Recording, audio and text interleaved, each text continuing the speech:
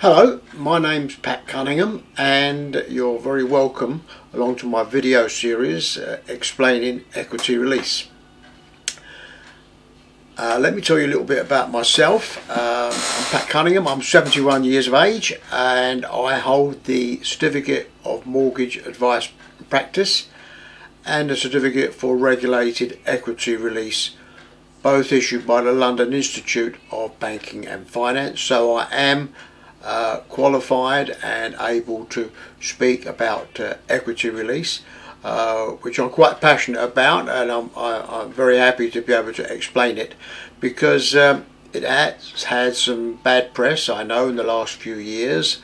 So I just want to try and explain it so we can clear up these fallacies and these myths that surround the concept, and to tell you exactly as it is. Now, you'll get a lot of adverts with pensioners on the beach or on cruises having great holidays and pictures of houses and big cars, all the sales talk about equity release, how good it is, but there's good bits and there's bad bits, and I want to tell you warts and all how it is, so you can decide yourself whether it could be for you, whether it may suit you to take some of the equity out of your property for whatever reason. So in these 6 videos, hopefully I can do that, explain it to you. Okay, so let's start with what is equity. Simply, equity is the amount of money that's in the house or in the property after you take off the debt. So let's say the property is worth £250,000 and you had a £100,000 mortgage debt on it. Then the bit that was left, £150,000, is the equity. So that's your bit.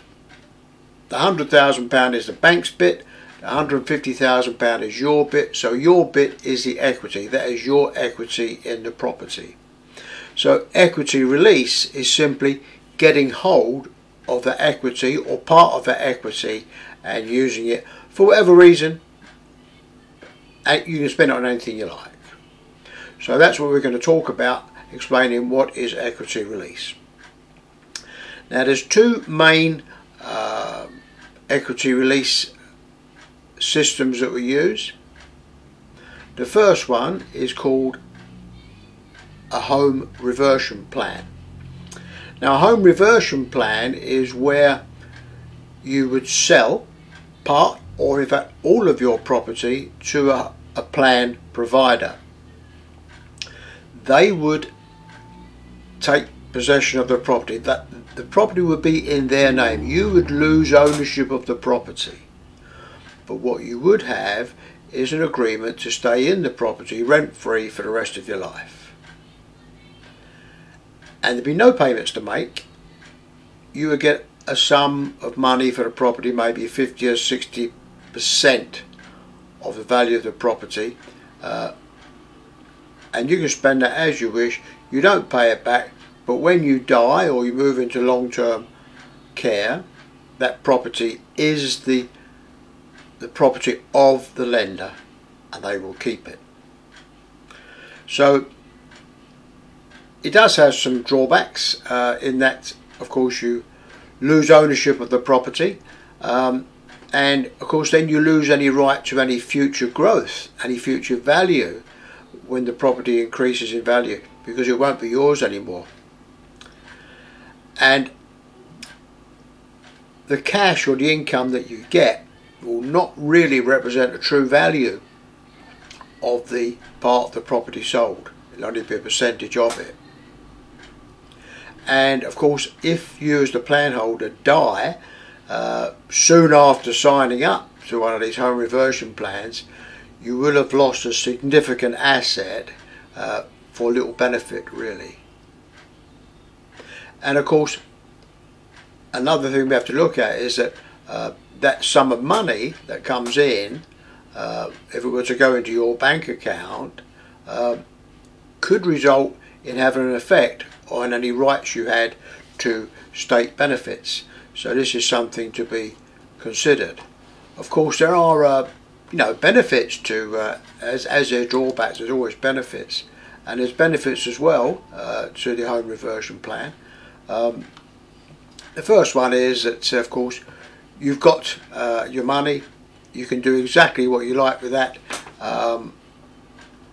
There's no restrictions on how you can spend it, and you can probably get more from a home reversion plan than you could from other types of equity release, which we'll cover later.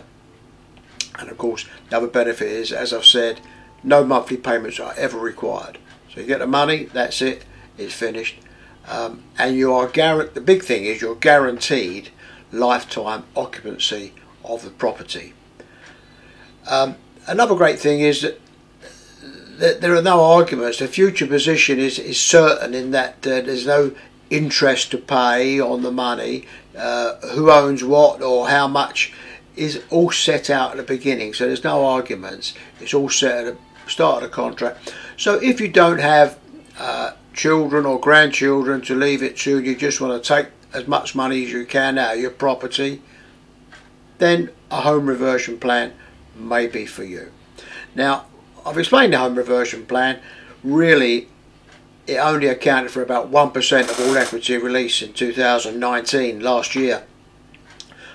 People don't like them. Used to be the thing, and in fact it's probably what has given equity release a bad name, which we'll cover a little later.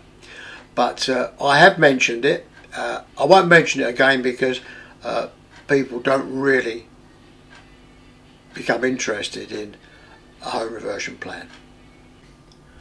So let's talk about lifetime mortgages. So a lifetime mortgage is just like an ordinary mortgage that we all know, but unlike the home reversion plan, you, the homeowner, retain ownership of the property. So exactly as has always been with the mortgage. Now, a lifetime mortgage is on an interest-only basis, and it's on a fixed rate of interest. And that fixed rate of interest is there for the whole duration of the agreement. So it's a fixed rate, and it compounds up with its interest, which we'll speak about on my next video. So fixed interest, interest only for the duration of the contract. Now, the big difference is with the lifetime mortgage, you don't have to pay the capital back. There's an interest charge. Now you've got a choice. You can either pay the interest or not. Pay all of the interest as it becomes due, pay a part of it, a partial payment, or none at all. So a good deal. You get a mortgage, you don't have to pay it back. What gets better? But of course, that interest will pile up, if you like, and it will have some effect probably on the equity in the house. So that's the choice you have. So have a look at the benefits of lifetime mortgages. Number one, of course, is that the borrower retains ownership of the property. That's number one. It's still your home, and the bank or the lender have a mortgage on it. The second great benefit is that you get a tax-free sum that you can spend exactly as you wish. So the amount of money you get as a lifetime mortgage is tax-free. And why is it tax-free? Because it's a debt, and you don't pay tax on a debt. So tax-free sum, you go and spend it exactly as you like. And as we've already said, many of the plans don't require any repayment whatsoever. So you can just go away, spend your money, lovely jubbly, all done. Of course, you are guaranteed lifetime occupancy. So you are there until you die or you move into long-term care. And if it's a couple or partners, then that is the last one to die, the last one to move into long-term care. So the occupancy of the house is absolutely guaranteed. And the other great thing is that there may well be some equity left in the property when you die or move into long-term care or even move away. So there may well be equity left that you can leave to your family, your children, your grandchildren, whatever it is. So all the equity will not be usurped by the interest. So there's the benefits of lifetime mortgage. Of course, there are drawbacks, the bad bits. There's good bits and bad bits of everything. And of course, one of the drawbacks is that the amount raised will be a relatively low proportion of the value of the property, particularly if you're a younger borrower from 55 up to sort of 60, that sort of age. The older you are when you borrow, the bigger percentage of the property you can get. So the amount, I don't think you can get loads out of this, you know, it's up to sort of 55%. So the amount you borrow is a relatively low proportion of the value. And the other thing is that the debt may roll up quite quickly. You don't have any control over the speed of the roll up, where this interest is rolling up every month on top and on top and on top again. Although the interest rate will be the same, the payments will be more because the interest will be paying on a larger sum. And so you don't have any control of that, unless of course you chose to pay off the interest on a regular basis, or at least partially pay them off. So no control over the effects of compound interest. Now, compound interest is what I'm going to speak about on the next video. It's a very important thing to take into consideration with equity release.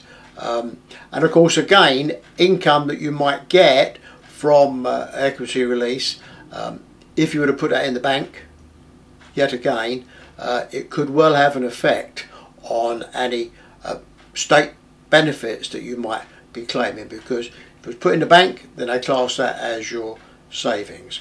So we've talked now today about home reversion plans, where you're selling the property basically, or a lifetime mortgage where you're taking a mortgage the same as any other mortgage. So that's the two plans that you can have. That's about it that I'm going to cover today, except to say a message for the naysayers and these people who shout and scream about equity release. So let's do some myth busting today. Myth buster number one is that, oh, you're giving your house away. They take your house. They don't take your house. They, being the lenders, they don't take your house. They would take your house if you give it to them. If you have a home reversion plan and you sell your house to them, yes, they will take it because you're selling it to them. If it's a lifetime mortgage, you still retain ownership of your house. Exactly the same as every other mortgage there is around the country. The people still own their house. So when they say, oh, they're taking your house, they're taking the house, tell them, no, they're not taking our house. We're simply taking out a mortgage on the house. So let's get rid of that myth straight away. Okay, now you can have a look at my blog. I'll put the address at the bottom here. Have a look at my blog. It explains all about equity release, so you can have a look through there. And of course you can always telephone me. I'm happy for people to call me. My number's at the bottom here now. I'll leave it up there for a while. Please give me a call. You'll find it's on an answer phone. So give us a call, leave a message on the answer phone. I will get back to you. If you've got any questions, anything you want to clear up about equity release, I'll be delighted to go through it with you so that it can be clear. And I'll see you on our next video, which is all about compound interest. Bye.